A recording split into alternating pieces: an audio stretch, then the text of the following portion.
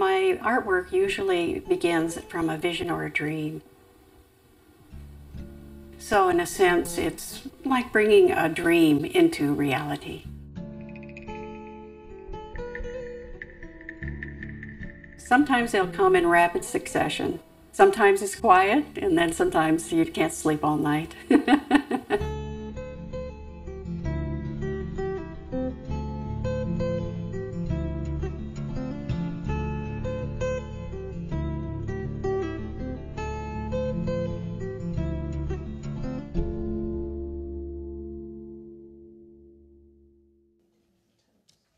Doing the sky, it sets the tone for the entire picture. So the sky is like the most important aspect of these paintings. I'm Chholing Taha. I'm a native artist.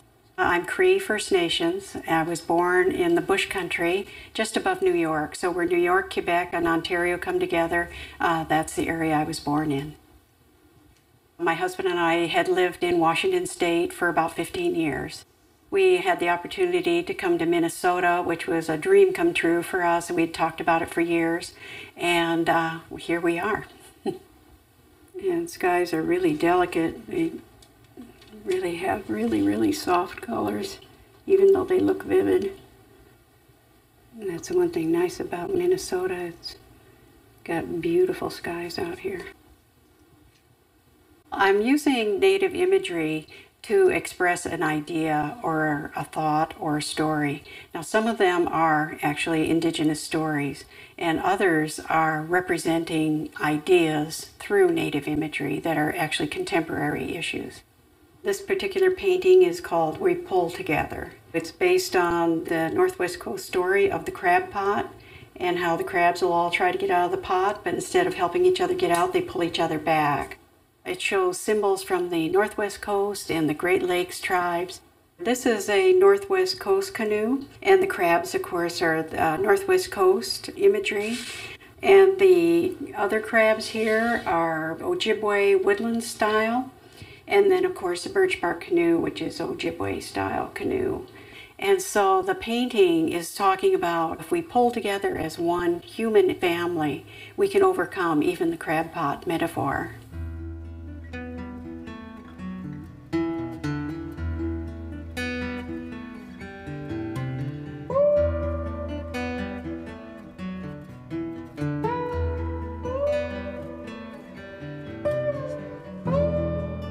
The shawl can represent many things. Sometimes it's somebody's dream. Sometimes they went through an experience and they want that translated to a garment. Other people, they're being honored and they want a shawl for that. So they have lots of different ways they're being used.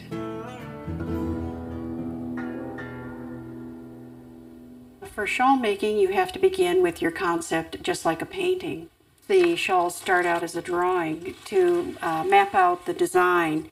And then once the drawing is completed, I'll use this plastic stencil material in order to do tracings, in order to cut out my pieces accurately.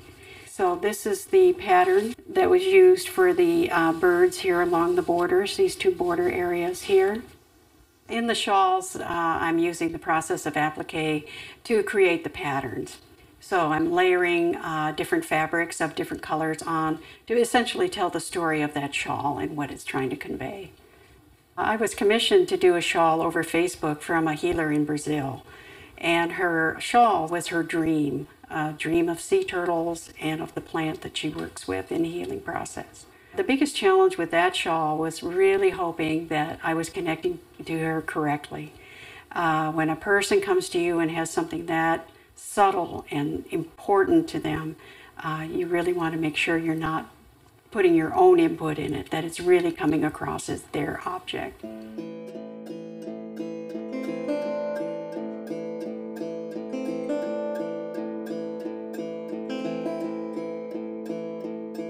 With the shawls, it's really important for it to be balanced. And I think with all the pictures, I want them to have a sense of balance. So when your person's looking at them, they can actually feel relaxed and enjoy exploring them.